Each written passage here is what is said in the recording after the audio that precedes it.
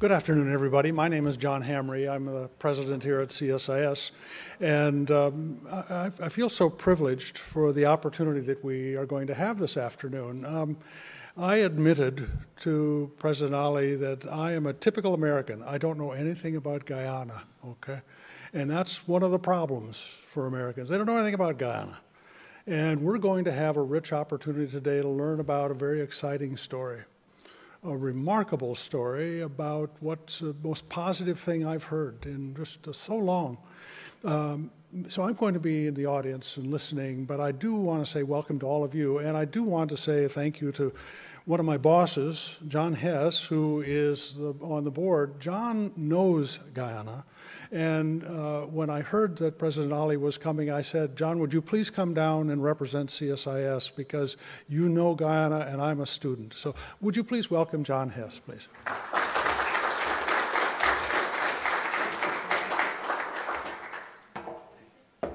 Good afternoon, everyone. It's an honor to be here, and thank you again, John.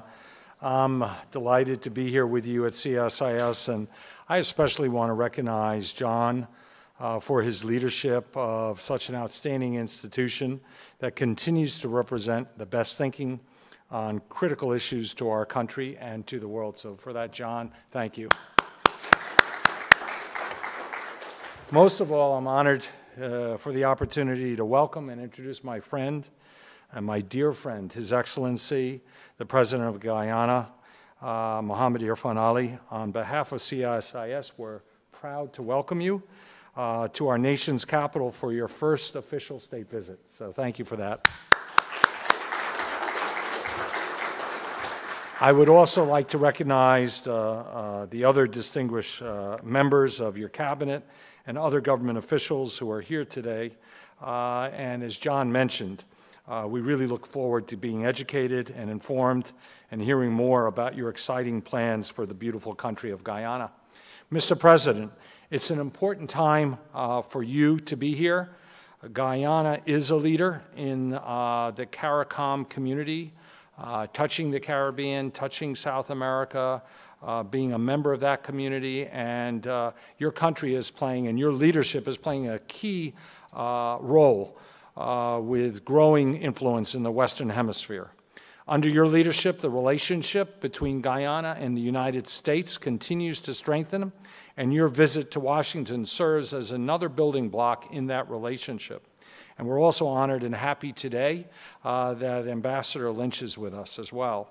Mr. President, you're a leader with strategic vision, and you're also a leader who is willing to do the hard work. I've seen it firsthand. You're traveling across Guyana and putting in long hours. You are passionate about creating conditions in Guyana and getting results that will positively impact the lives of every Guyanese citizen. You are truly committed to serving the people of Guyana. Hess Corporation is honored to be your partner and to be investing in Guyana and to have the opportunity to play a key role in helping build Guyana's oil and gas industry. Development of this country's natural resources is important to our company, important to Guyana, and important to meet the world's growing energy needs. Guyana has made tremendous progress since our first offshore oil discovery on the Stabroek Block in 2015. It is a remarkable achievement that the country is already producing more than 300,000 barrels of oil per day of some of the highest value, lowest carbon crude oil in the world, with a line of sight to be producing over 1 million barrels per day by 2027. At that time, Guyana will become one of the largest crude oil producers in the world. This achievement is a testament to your leadership and the support of the government of Guyana and our joint venture partners. ExxonMobil, as operator, has done an outstanding job with project management and project execution, not just for the joint venture, but more importantly for the country of Guyana, especially operating during the challenging times of COVID. A key point is that the President has made it a top priority to develop the country's oil resources to the highest environmental standards. Guyana is positioned to be a global leader in the strategic and transformative development of its natural resources to build long-term shared prosperity for the people of Guyana, safely and responsibly.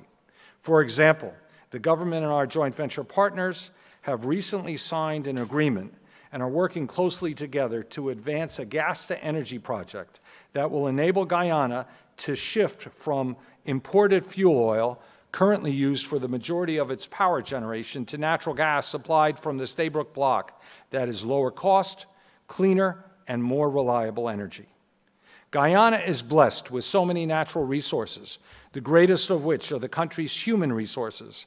The President is committed to providing every citizen with access to affordable and high-quality health care, to providing every child with a strong education, and to making infrastructure investments that will unlock the country's full potential. On my first visit to Guyana years ago, I pledged on behalf of Hess Corporation to work with the government to ensure that this country's oil treasure truly becomes the people's treasure. Earlier this month, we announced a strategic partnership with the government of Guyana and Mount Sinai Health System, one of the most respected and finest healthcare institutions in the world. Bringing Mount Sinai to Guyana was a priority for the President, and he would not rest until our agreement was finalized, which was several weeks ago. It is that determination that promises to bring to fruition this government's vision for a brighter, healthier, and more prosperous future for every Guyanese citizen and the country's future generations. Mr. President, welcome to CSIS, welcome to our nation's capital, and welcome to the United States. We're deeply honored to have you here with us today. Thank you.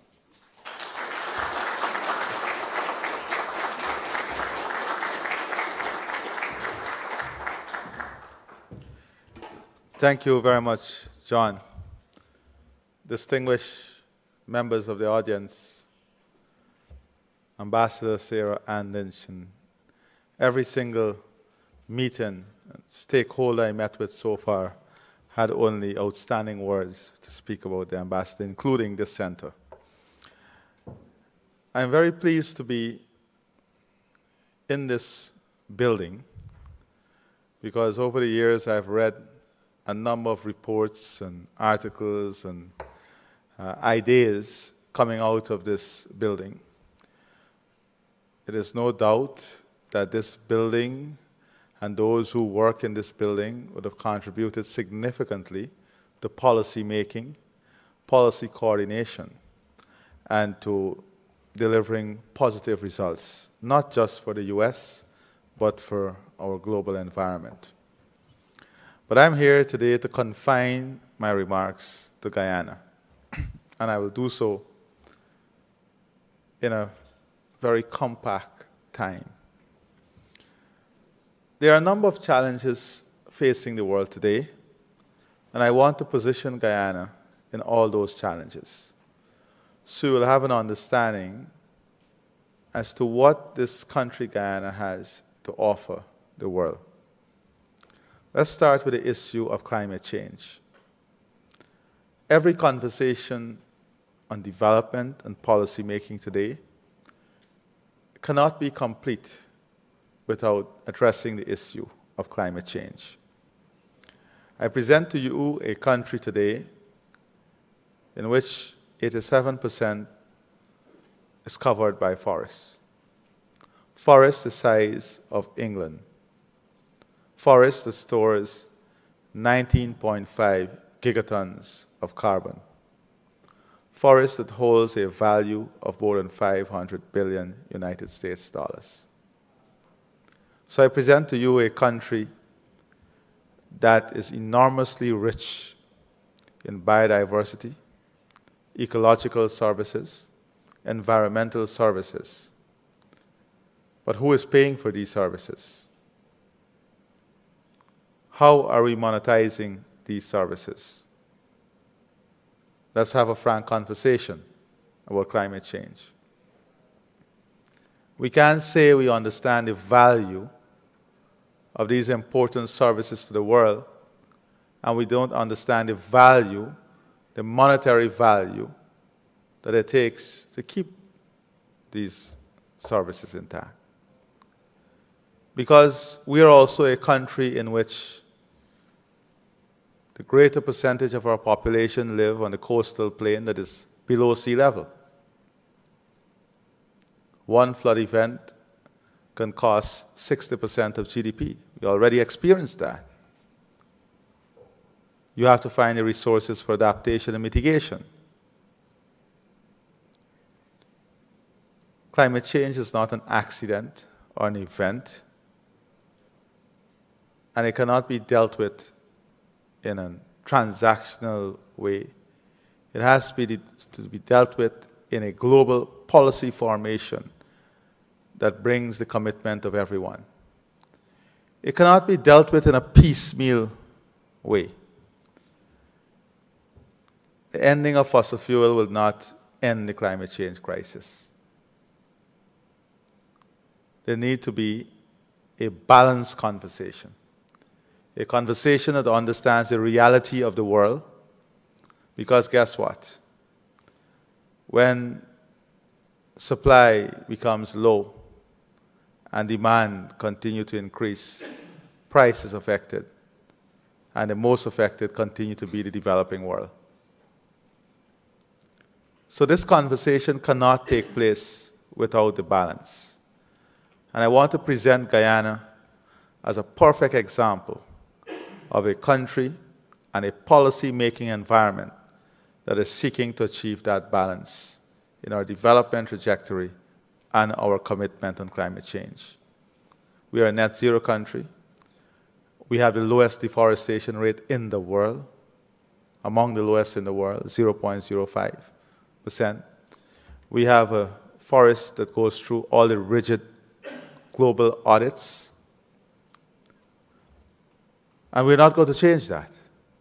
Before oil and gas, our development was structured on a low-carbon development trajectory that looked at the enhancement and prosperity of people, the improvement of livelihood, the development of our infrastructure and our human resources, the transformation of our country as an important part of the environmental modeling.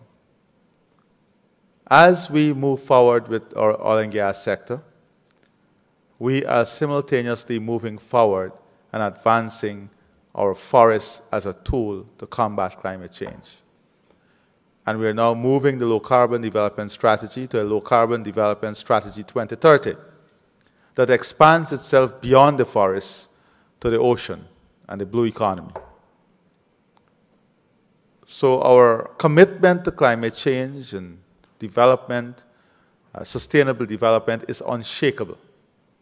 Unshakable.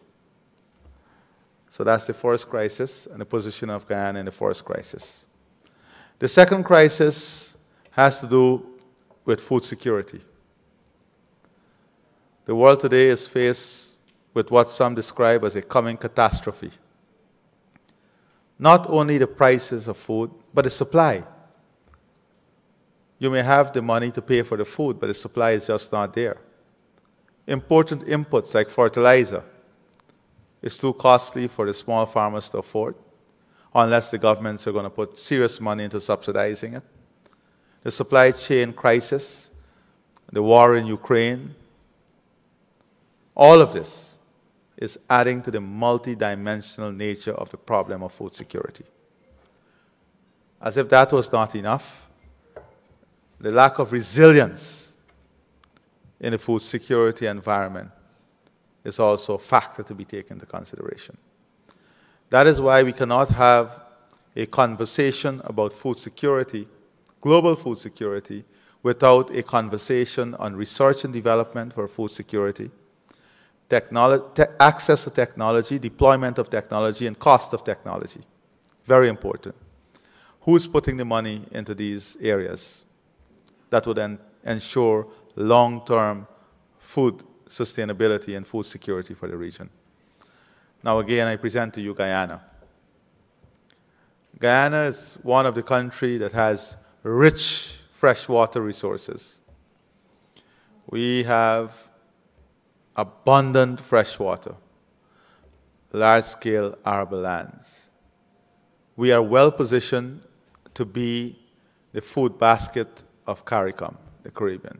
For a matter of fact, in the early days of the development of CARICOM, Guyana was referred to as the food basket of CARICOM.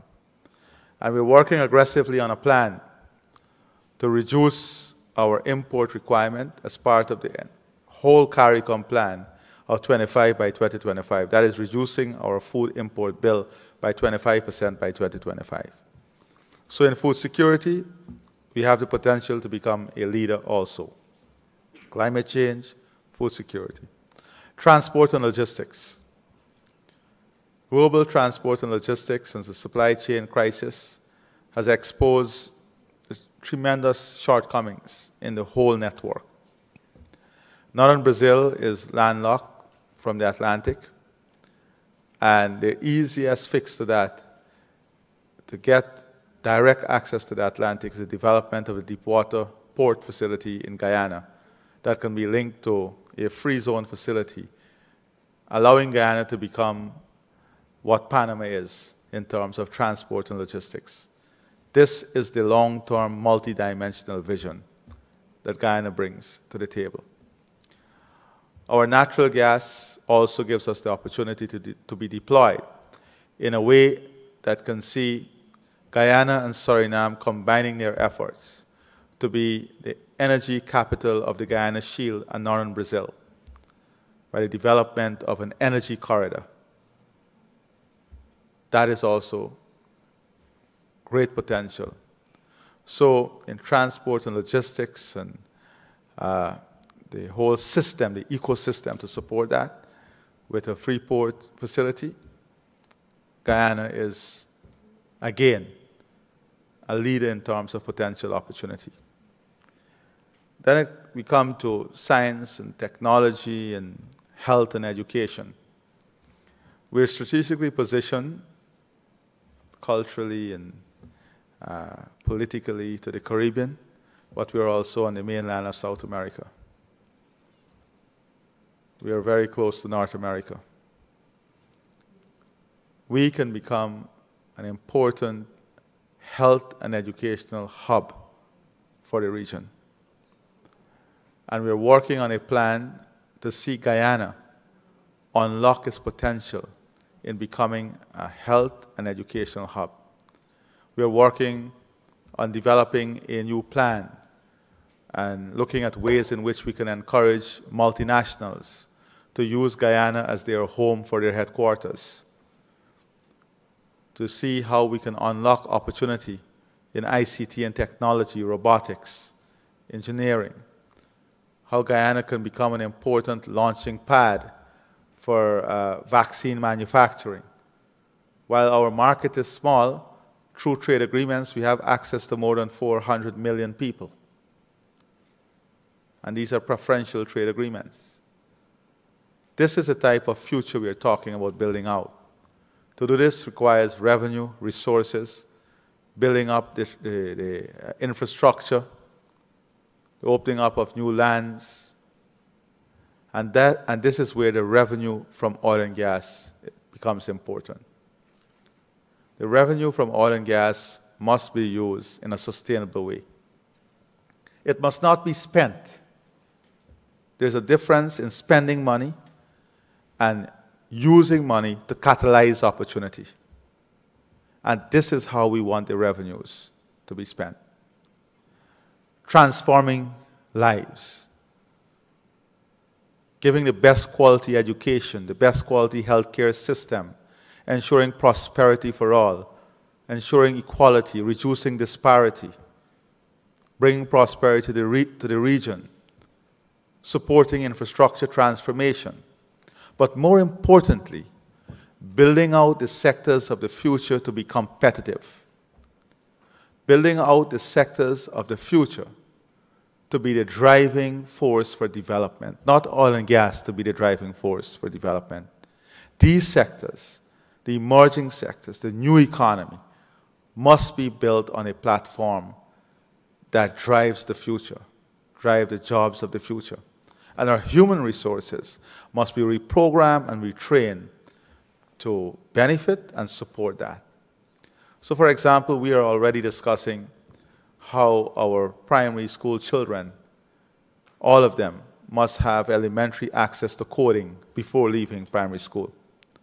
How our high school children must have advanced training in software development before leaving secondary school. This is what is going to create the high-paying, high-definition job, if you want to put it in that context. So yes, we have 11 billion barrels of oil in our reserve and still counting. But that must not be what Guyana is known for. We have tremendous other opportunities that must be unlocked. The cost of energy has always been inhibitive to our development. We are now working on reducing the cost of energy by 50%. That allows us now to compete in agro-processing, manufacturing, industrial development. And not industrial development and manufacturing of the past. We're talking about niche markets, new products, new innovation. You know, we're very happy to have a construction expo in Guyana now, and the 3D printer that do homes. I think we have 3 globally. 1 is in Guyana. We're working on a program to have every single young professional, every single family owning their own home, because unless we improve the net asset value of families, we'll not be able to escape inequalities in society. Net asset value does not mean everybody will be equal in value, but it means that the asset value of each family must be upgraded to give them a decent livelihood. So this is the part of our development. I don't want to take up all the time here, but I want to say in a nutshell, this is the approach to what we want to consider resilient and sustainable development. Thank you very much.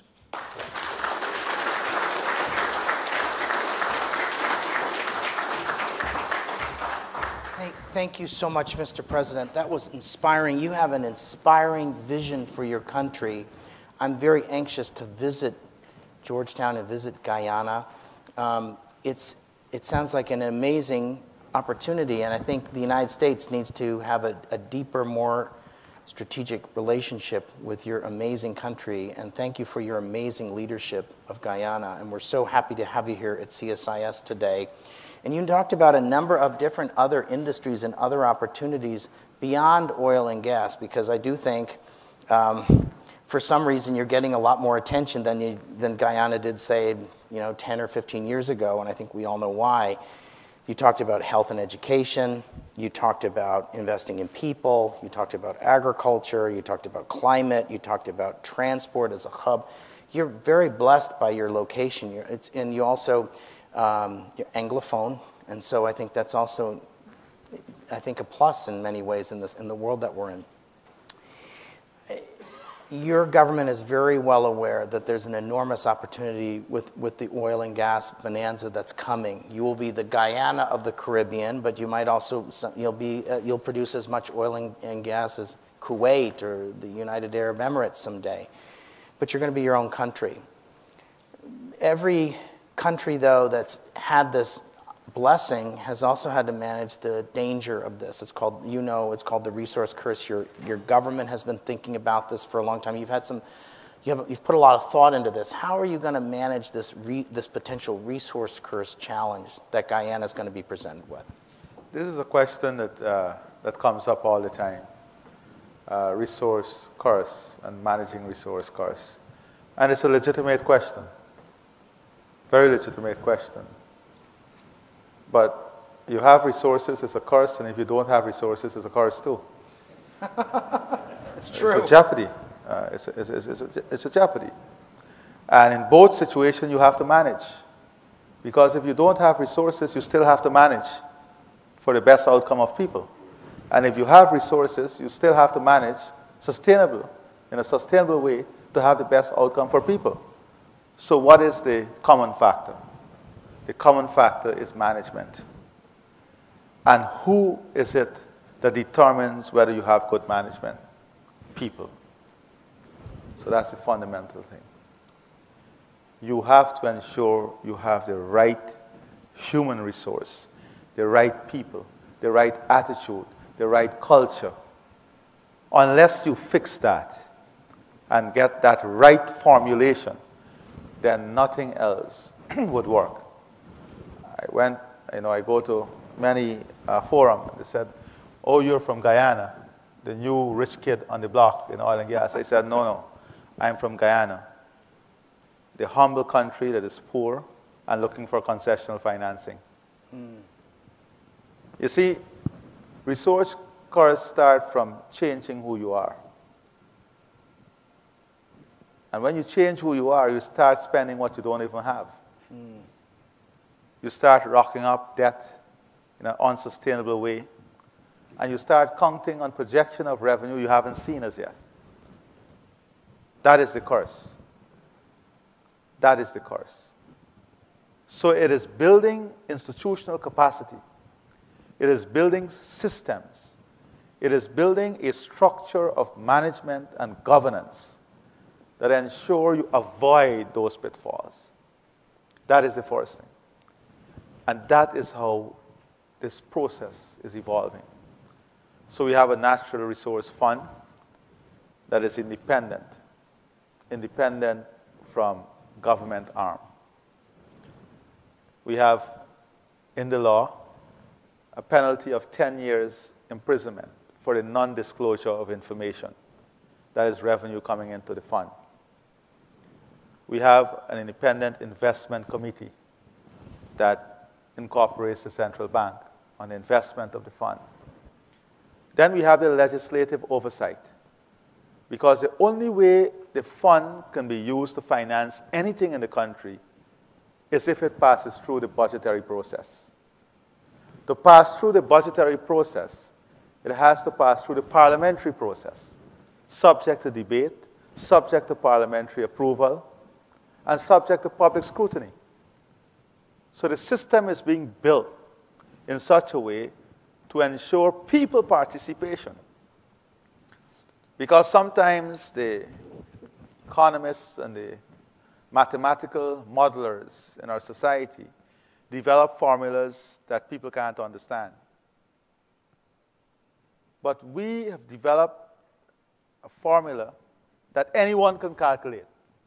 $10 comes in, $3 go to savings for the future, $7 go to the budget. You don't need to get a special calculator to do the calculation. Because systems must not be developed for academia and the intellectual class. System must be developed for the people, for the understanding and involvement of the people. That is critical. Not complex, complicated system that, only a few of us can understand the outcome of. So the resource curve starts from that. It also is about resource allocation. We have had many approaches.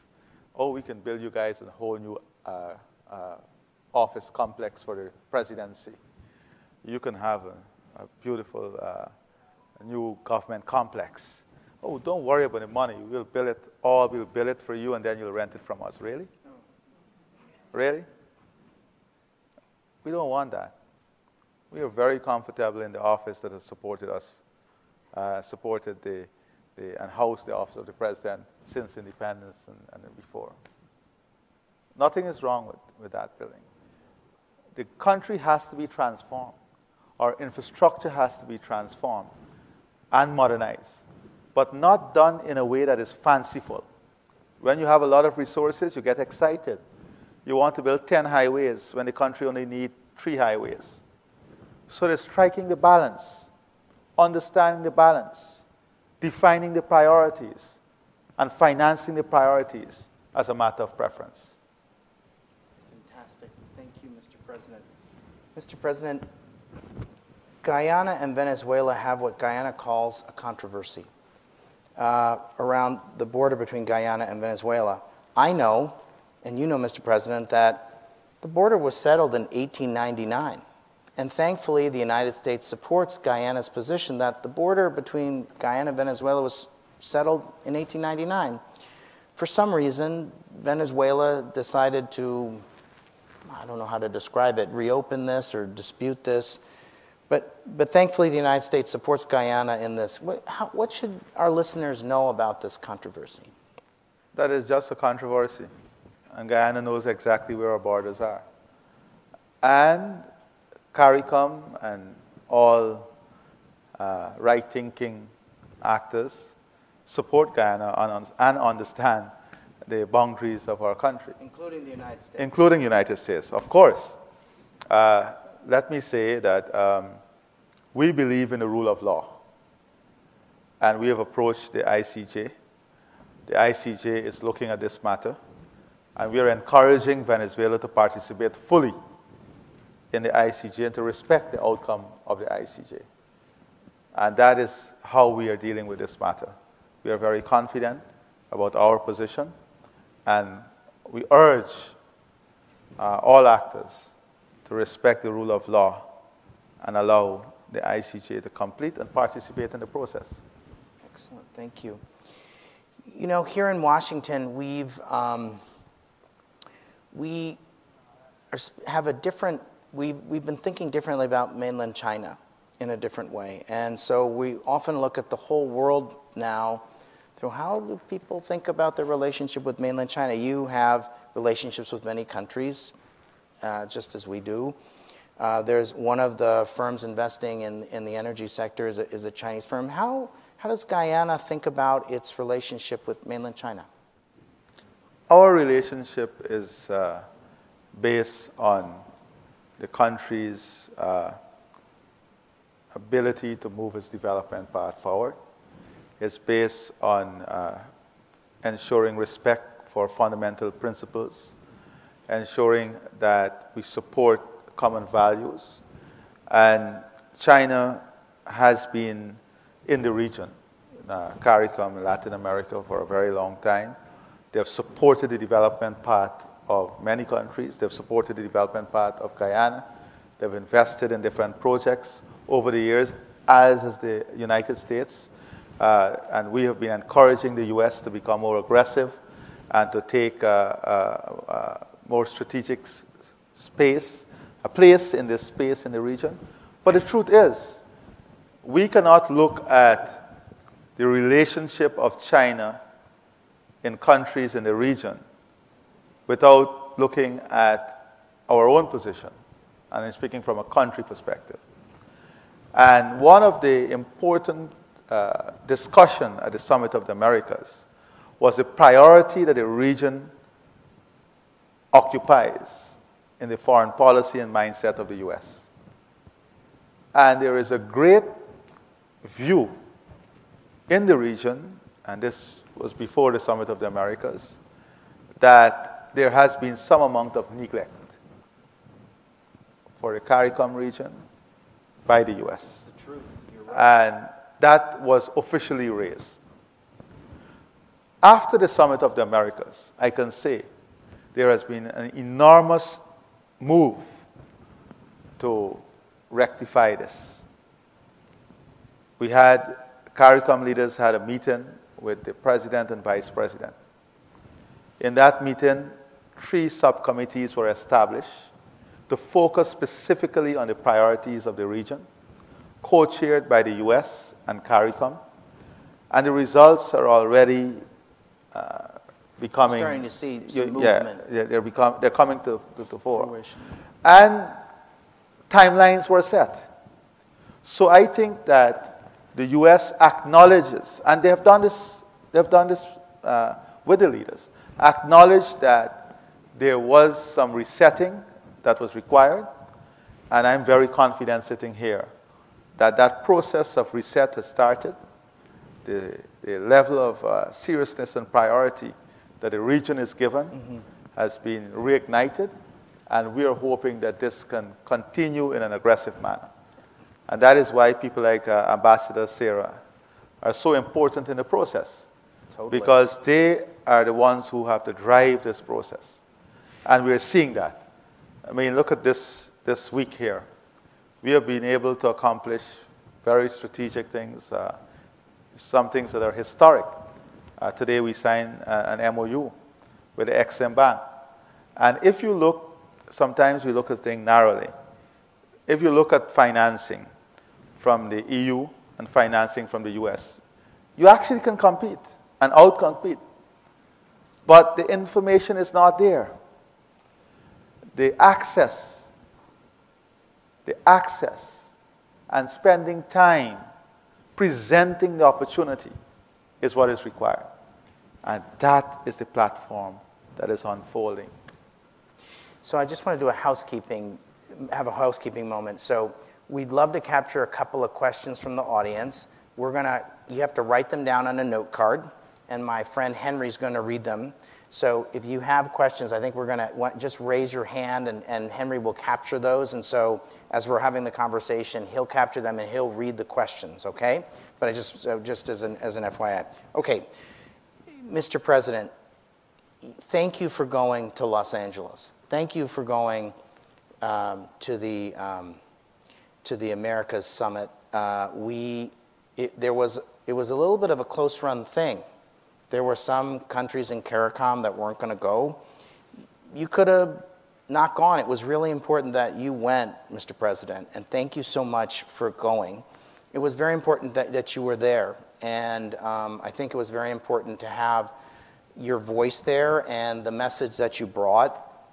And I think that, I know that President Biden visited as Vice President Central America 8 times as Vice President, and he visited the rest of the region another 8 times. So this is a President of the United States who cares about the region, though, unfortunately, we have a little bit of ADD. We're easily distracted, and there's always another crisis. It's always been that way throughout our history. We underappreciate, we especially overlook the Caribbean, We did a report, I don't know, about 18 months ago about rethinking our approach to the Caribbean.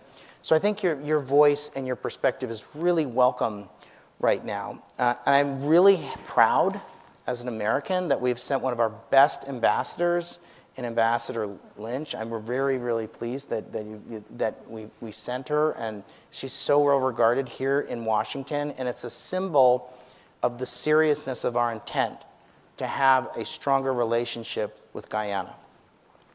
At the same time, I think about the issues you were talking about, health and education, agriculture and climate and transport. And one of my worries is that on paper, you're going to become very quickly, maybe not today, but in 5 years' time, and what to call, you know all the terms, upper middle income, high income. And so the bureaucrats are going to say, and I'm a former bureaucrat, so they're going to say, well, on paper, you're a wealthy country, and Mr. President, you've made it very clear that you're a humble country with a vision, and you know where you come from, and you've got a vision of where you're going, and you also have a very careful approach to how you're going to husband those important resources, both for the present and for the future. How could the United States be a better partner to you in all these things that you've talked about? I mean, I would love to see USAID set up an aid mission in Guyana. I'm sure the ambassador is too, but she can't necessarily say that. I'd like to see the World Bank do more. I'm sure the World Bank looks at you and says, oh, you're kind of a higher income country, and so the most engagement you get is probably from the Inter-American Development Bank. They're the most reliable organization for this work. I mean, in an ideal world, we would set up a USAID mission, and then as the money came online, we would have some sort of shift in how the money is. Maybe you'd pay more and we'd pay less, and just Oman does that, for example, with the World Bank. Could you imagine some sort of a different kind of a cooperation model that instead of the usual? We have sort of a typical playbook we have for foreign aid, but you're not a typical country. So how would you like? I mean, could you imagine something like that where we engaged with you in that way? Well, I have news for you, and maybe that is because Sarah is here. That conversation has started. Great minds think alike. And I did not speak to the ambassador. And this week has all been about that conversation. Okay. Redefining the relationship, looking at the strategic outlook of Guyana and aligning that with the various actors here in the U.S. So that process has started. We are trying to harmonize what we do, and that is why we had that MOU with the Exim Bank. Excellent. We are working also not only from a government to government and agency to agency perspective. We are looking to see how we can catalyze the private sector into this. get the private sector more interested so that they can build and be part of the opportunity. But importantly also, how we link and build the relationship within the two private sector. So we have transfer of knowledge, technology, the sharing of resources, and so on. And IDB Invest, for example, is playing a much more active role in the market these days. We have, if you look maybe a year from now at the financing portfolio of Guyana, it will be very impressive because you will see the European Union, the UK, the US, China. You will see a very multifaceted approach in terms of the diversification and the diverse nature of the financing that will be supporting the development. Great, good. Okay, you've talked about more attention from the United States, and a relationship with the United States is multidimensional. It could include development, investment, and trade. You're an enormous economic opportunity, and I think some of our best ambassadors are American companies like the Hess Corporation, and really, really proud of our American companies that are investing in your country. But also, when we have a relationship, sometimes there's other dimensions to the relationship, and that includes a security dimension. So you have the blessing and the ability to pick your friends, but sometimes you can't necessarily pick the neighborhood you're in. I think about other countries that have had a bonanza of wealth. I think about a Kuwait, Qatar, UAE, Bahrain. And I think that they've rethought their security relationship with us. So if I said to you, could you imagine a different kind of a security partnership with the United States? If I think about things like illegal fishing, illegal mining, narcotics, there's a variety of security challenges, cyber, climate. Could you imagine a different kind of security partnership with the United States? It's not the imagination, it's a reality. These challenges are with us already. And a big part of this visit is dedicated to security coordination and collaboration. The U.S. is playing a greater and more integral role in our security architecture. We are building partnership. We have an information sharing platform. We have greater collaboration and cooperation. We have integration in what we're doing.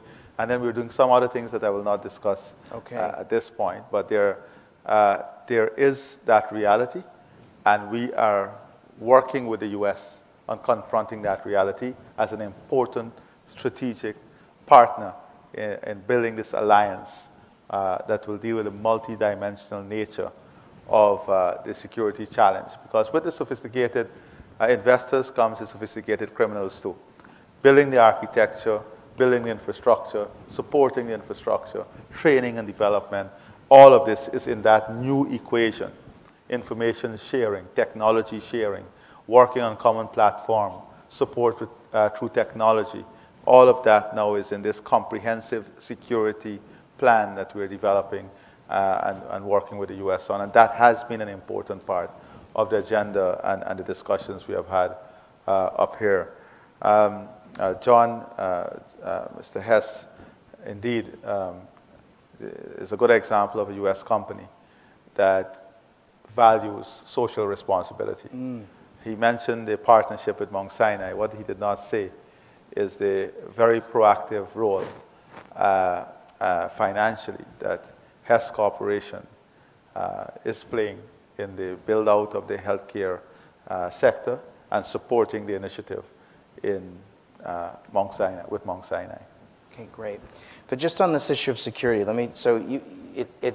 what you've described is you have an ambitious vision for deepening your relationship with the United States across a number of different dimensions, including security, and you are open to all sorts of potential possibilities about deepening your relationship with the United States from a security standpoint. Definitely. We not only deepening our relationship, but it is, for us, it is an imperative that the U.S. plays an important part in our security architecture. Our geographic location brings with it its own challenges.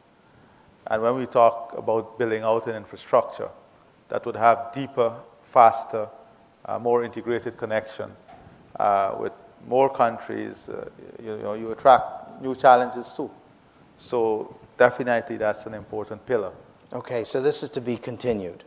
Definitely. Okay, maybe I'll leave it at that, but I think you know where I'm going with that. Okay, okay, so Mr. President. I'm walking with you, but I'm not. Right, we got to walk before we run. Okay, I get it. Mr. President, we're a multiracial society, the United States. And we're not a perfect country, and we have a lot of challenges. And I think perhaps maybe we could learn a little bit from Guyana. You're a multiracial society. What can you share with us, to this audience and to the United States, about your multiracial society and the progress you've made? Because we've made a lot of progress. We still have some progress to make. Could you share a little bit about that? Because I think it's important when people understand Guyana, that you're a diverse country, and you've done a lot to be more inclusive as a society, and maybe we could learn from you. Yeah, we're a very multi-ethnic society. It's one of our assets. We look at this not as we look at this from an asset perspective. It is one of our greatest gifts, the multi-ethnic makeup of our country. Now, we also have an indigenous community, the Amerindians. And if you see our record on what we have done to mainstream their development into the national development priority, the laws we have passed, the work in giving them access to land, improving their access to social services, it's enormous, because you cannot achieve the type of unity unless you work on social issues, on economic issues, political issues. And there is a thin line. You know, if you look at our housing program, you will see all Guyanese benefiting. You look at our public service, you will see the reflection there of how people are benefiting. But then you can have political pressures that seek to use diversity for selfish political gains. And like any other country, you have that challenge, where political actors would use this rich asset for selfish political gains. And that is the problem. That is what we have to stamp out. The only way we can stamp that out in societies is if we are willing to call it out. We have to be willing to call it out, and everyone must call it out. You can't be someone who believes in freedom and equality, and you're in the world of academia, and you sit behind a classroom or hide in a classroom when you're confronted with these challenges and you're not willing to call it out. This must be something that all of us work together on. Building public trust, respect for each other, these are things we have been working on. These are things that over the years has evolved, supporting each other. And if you look at the country as a whole, there is one time that you see ethnic insecurity popping up in a real sense, and that is in elections. And that tells you what is the problem.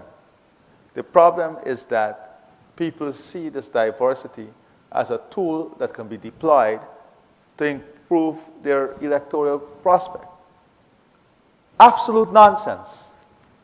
Has no place in a modern society in which we are building a platform for the advancement of all humanity. That is why a lot of my time is spent on building the concept of one Guyana. What constitutes the one Guyana? What are the value systems? What are the principles? How would development be done in a way to ensure that Guyana blossoms together? So, thank you for that. That's very inspiring. I think messages of respect and having a one country, we work at that too. It's a work in progress here. Thank you for that, Mr. President. I know we have a couple of questions, so Henry, please go ahead and why don't we pick 2 or 3? I know we only have a little bit of time, so go ahead. Yep. Our first question comes from William with the Osgood Center for International Studies, who asks, President, how do you plan to continue working with the United States from a climate perspective, as well as address and complete the most economically beneficial deals with the private sector that wants to work in Guyana? Well, first of all, we have to have a full understanding as to what our joint priorities are. We have started that conversation on climate. We have given our commitment on what we will do in relation to climate and climate change and environment. So it is an important part of our development trajectory. The private sector from the United States, sometimes there is a narrow view of markets. They look at the scale of projects in a country and then determine that's too small for us. But there is a medium-sized enterprise that might see viability in the scale and size of those projects. It is educating also. It is getting the information out. And that is why these sessions are important. You know, a lot of Americans don't even know that Guyana exists or the type of opportunity that exists in Guyana. So these sessions allow us to present Guyana, present the opportunities. It allows the U.S. government to also send the right signals. And that is what the U.S. government has done with the signing of the MOU with the Exim Bank. That, listen, we know Guyana is there. We know there is potential. We know there is opportunity for the private sector. Here is it, the U.S. government is backing that knowledge with resources. So come to us. Let's talk about how we're going to build your future and make use of the opportunities in Guyana with the support of the government. Great. Go ahead, Henry. Our next question comes from Matthew with CSIS, who asks, we understand that today your delegation met with Vice President Kamala Harris.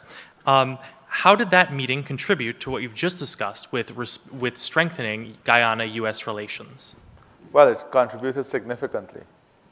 The first thing that we need to do to advance any relationship is to have conversation, to understand each other, to share our perspective on things. Maybe different, but unless we share it, we cannot understand the commonality, understand where each other is coming from. And this conversation with the Vice President and President started at the Summit of the Americas. It has advanced rapidly. So I would say that our conversation today was refreshing. It was beneficial both to Guyana and the U.S. and CARICOM. It confronted the big issues. It was very frank and open, very respectful, and it outlines the vision and supports the vision that I've been talking about. I think we have time for one more question. Is that okay, Mr. President? You go right ahead. Thank you. Okay, one last question. Our final question comes from Maureen, who asks, what are Guyana's plans to enlist the diaspora in the nation's development future? Very good. So I said at another forum that the bond between Guyana and the U.S. is not political, economic, or social alone. It is people and cultural. Our largest diaspora reside in the U.S. Our largest diaspora reside in the U.S. In New York, we have an entire avenue or street named Little Guyana. So we are connected by people, the greatest connection you can have. The diaspora is an important part of the development story. The type of development that will occur in Guyana requires people. We have to expand. The population has to grow. And the first direct category of persons who can grow that population is the diaspora. We're migrating, coming back, contributing to the development. But we have members of the diaspora who would have contributed significantly to the development of the U.S. in the area of science and technology, business development. And a lot of them now are looking at the opportunities home. But I want to say that those opportunities come with a cost. You have to be able and ready to make the investment in research and development. It is just like investing in any other country. You have to do your homework. You have to do your risk analysis. You have to do your feasibility study. Sometimes people look at this as at a cost. This is not a cost. This is an investment that is essential in addressing whatever you want to do. So the diaspora is an important and very strategic asset that we have that must be and will be incorporated in the transformation phase of our country. Mr. President, thank you so much. Please join me in thanking the President of Guyana for being with us today. It's Thank fantastic. you. Thank you, Mr. President. Great. Good. Thank you, Mr. President. It's an honor to have you here. I hope we can do this again. Yes, absolutely.